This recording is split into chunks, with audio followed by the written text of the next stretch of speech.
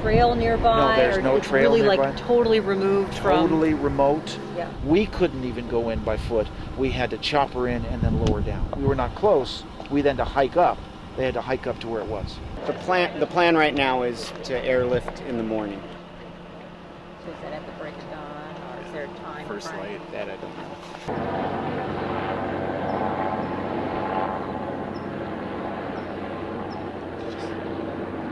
And it's to my sadness and disappointment that I'm reporting to you that it is the confirmed remains of Mitrice Richardson.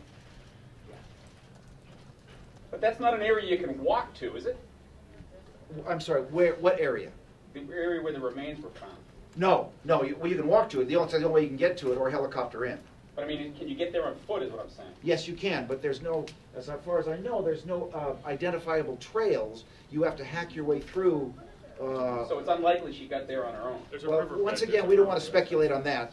They're going to try to figure out if they can, which we probably, it's likely, can never do, but they're going to try to figure out how she, in fact, got there. It's likely that we can never find out exactly how she got there. They don't know what's going on and how she got there. If you look at it, because he was there, he saw it, Yeah. you go, my God, Yeah, how does anybody get up there? You have no idea.